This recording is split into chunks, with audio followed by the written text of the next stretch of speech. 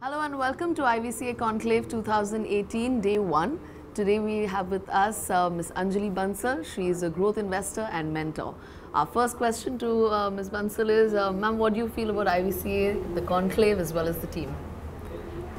I'm delighted to be here at IVCA Conclave. It is our first ever conclave in Mumbai, which for those of us who live and work in Mumbai is terrific. IVCA has done yeoman service to the industry over the last several years. I've had the opportunity to serve on the executive committee now for the last couple of years. And I think the strides made in terms of engagement with our regulatory ecosystem, creating the visibility for our industry as an organized industry, creating responsibility and creating organization around it. I give enormous respect and due recognition to the leadership of the IVCA as well. You were just telling me offline that you are a very serious feminist and you were just now on a panel on gender lens investing. So please give us some do's or don'ts for women entrepreneurs. So I think this question about gender tends to get it's a bit of a flashpoint. And we are as an industry inflecting a little bit. It's not different from where corporate India, the rest of the world, global corporates were a few years ago. Right. Recognizing the need to have diversity in any dialogue, and whether it's gender or any other kind. And today we are talking about women and gender.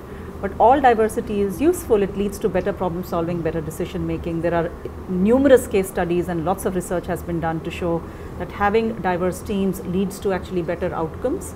And companies that have a diverse management team, a diverse board, they actually outperform their peers when it comes to return on equity, return on investment, and including growth and profitability. I think the same thing applies to the world of private capital investing. We have fewer women in private equity than we do in other industries as a percentage basis. It is also known that women entrepreneurs typically find it harder to raise capital.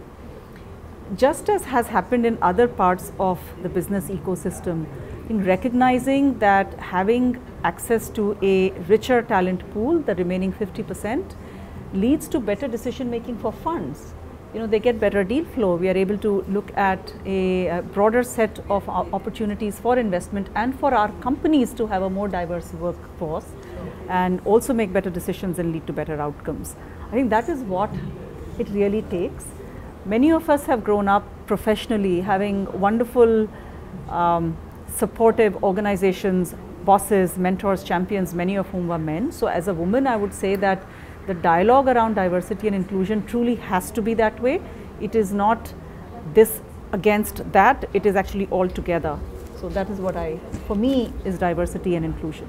So last question, a lot of people want to know what is keeping Anjali Bansal busy these days. You must tell us.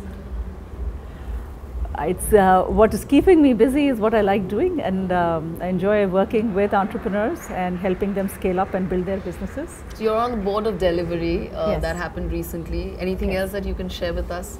More to come, but in the meanwhile, I love finding new businesses, business models that are scalable, entrepreneurs that we can believe in and work with, and then support them not just with capital but with a lot of business building support to help them really achieve full potential in their business.